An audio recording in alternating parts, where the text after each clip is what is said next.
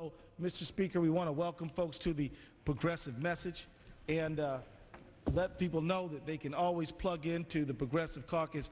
The email address is stated below.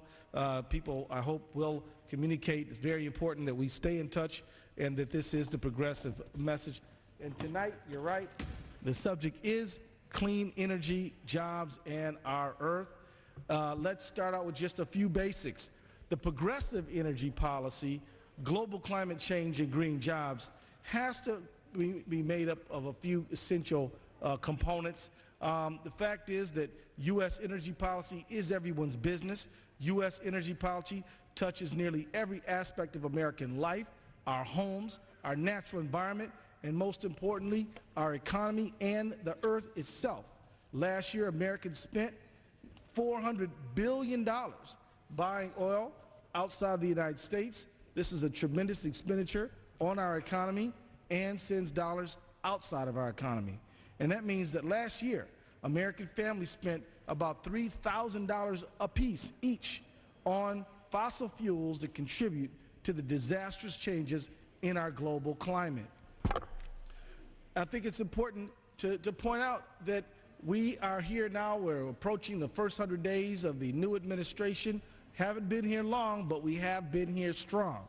There is no doubt that energy policy will be a major component of the next 2 years, and it's critical to point out that the Democratic Caucus and the Progressive Caucus are here to lead the way on this discussion. You know, I like to stay positive, but we have to make sure we have a good record. And the record requires that we revisit some of the things that have been proposed over the last 8 years that have not been so good. One, the Republican plan has not been a good plan.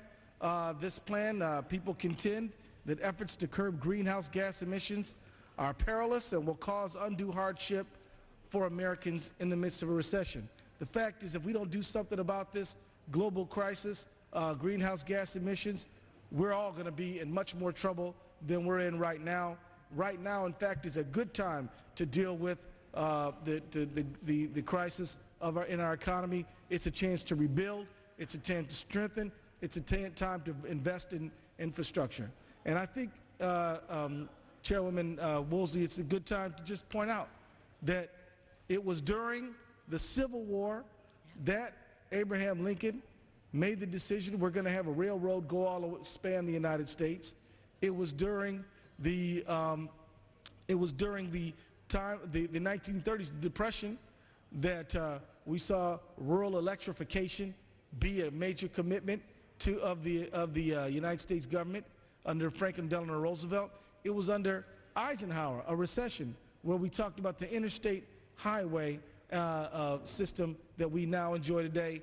In fact, at times like this, it's no time to shrink, no time to be afraid, but it's a time to be bold.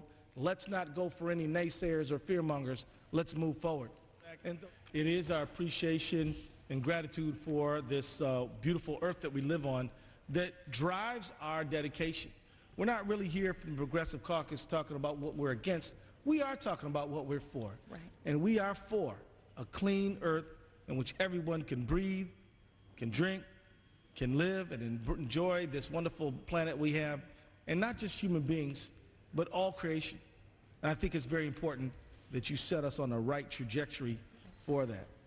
And I think that as we are looking back and remembering the 29th anniversary of Earth Day, it's important to remember that the course of action we've been following has not been one that's been helpful. In fact, it's brought us to a very difficult situation.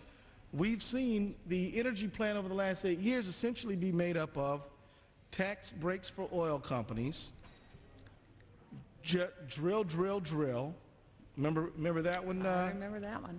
Oh yeah, you better believe we heard that one, which resulted in more pollution, which taxpayers have to clean up, and no fundamental investment in a green energy economy like the investment we've been talking about, the investment in an Earth Day to commemorate and rededicate our commitment, the investment in our economy over the centuries, when progressive leaders like Lincoln and FDR made those important investments I referred to a moment ago.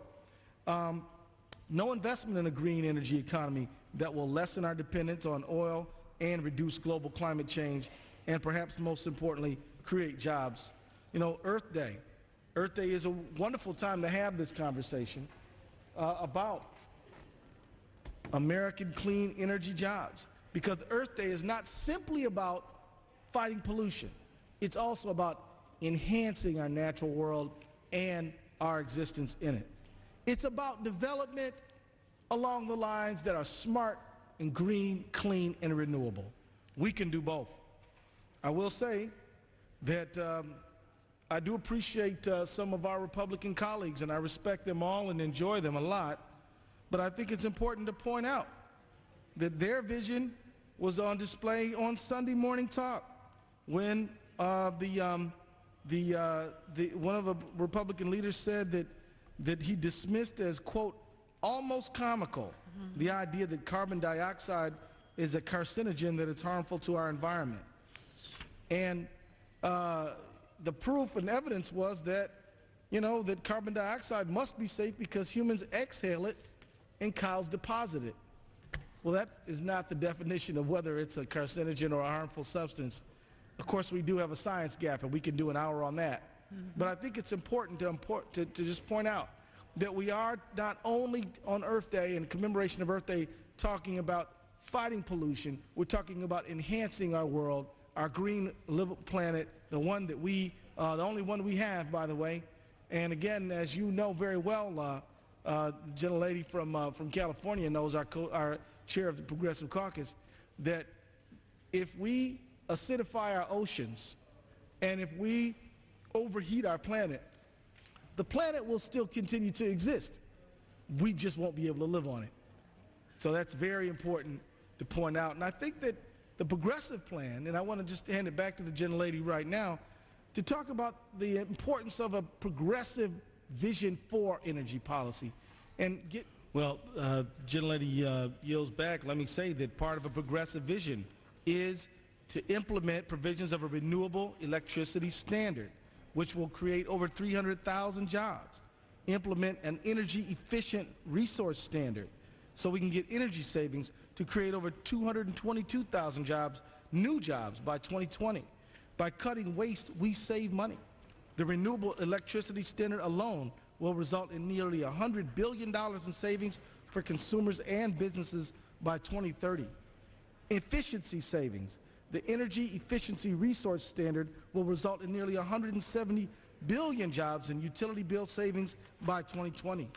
Opponents of that change that Americans are demanding are not going to be the ones who are remembered fondly by history. The ones who oppose efficiency and renewable energy, these are the same folks who are in danger of directing U.S. energy policy.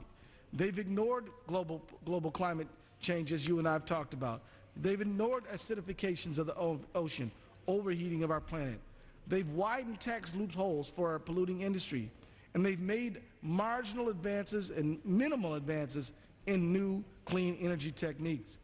Madam Speaker, will the American public, the will of the American public is being represented in Congress and the White House now, and we need the American people to continue to demand responsible energy policy, climate change policy that creates jobs and cannot be outsourced. As the gentlelady from California, Lynn Woolsey, was just talking about, somebody will come up with the great ideas to green our world. Will they be here? Only if we make the proper investments. Only if we become and maintain our position as innovator. I yield back to the gentlelady.